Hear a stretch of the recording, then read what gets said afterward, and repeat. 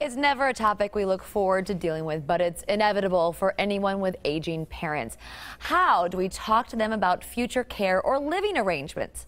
Helping us navigate through this sensitive conversation is Dick Edwards, Eldercare Specialist and Administrator Emeritus at Mayo Clinic. Thanks so much for being with us today. Thank you. I'm happy to be here. Now, you've been working with families for a long time. Over the course of this time, it is so uncomfortable. Well, and everyone's situation is different, but it's still that same conversation. And as you said in your lead-in, it is inevitable. Look around this room. Each of us is someone's child. Many have parents still living. And sooner than later, you're going to have to deal with the reality that your parents, maybe your grandparents, are aging.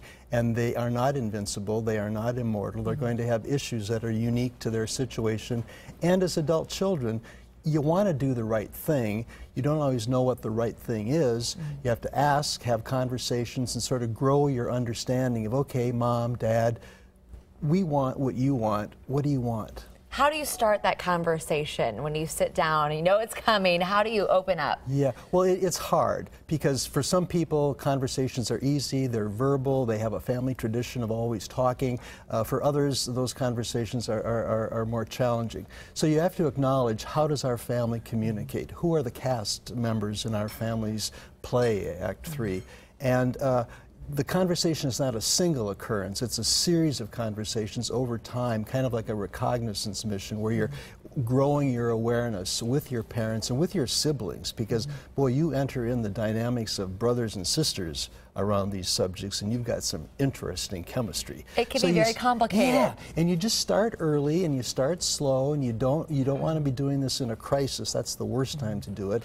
You read some books, you come to a presentation like we're having this evening, and you start saying, yeah, we're going to have to deal with this, so we want to do it right. We want to respect our parents, and at the end, we want to be the adult children who can say, we have no regrets. And speaking of books, you have a book, Mom, Dad, Let's Talk. Yeah, it's called Mom, Dad, Can We Talk? Insight and Perspectives to Help Us Do What's Best for Our Aging Parent. And the program this evening sort of builds on that book, so it's going to be full of how-tos, and it draws from the experience of others. The book is full of stories from adult children who have traveled this route. But yes, tonight we're going to be getting down and really talking about it. So in terms of that conversation, is it sometimes that you need to talk to someone like yourself, read books, and listen to other stories and adapt it to your own personal experiences and stories? Yeah, we always learn best from the experience of others, and then we learn how to make that a part of our experience. So yeah, the authority of the book really isn't my expertise. It's the real-life experiences of the real-life people whose stories are told in the book. What's the big takeaway from this book? The one thing that you really hope people will walk away from, or your presentation this evening? Start early, plan ahead, and prepare to celebrate, because this can be a time of great celebration. What happens when you meet resistance from your parents, when you try to have that talk?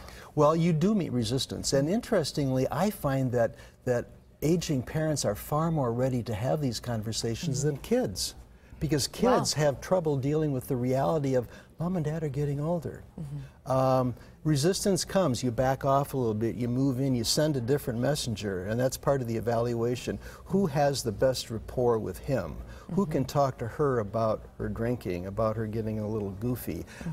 And you do that as kind of an assessment going into the process. Really great advice. Well, you can see Dick Edwards tonight at the Stratford Room at Senior Star in Wexford Place. Registration begins at 5:15, and his presentation is at 6.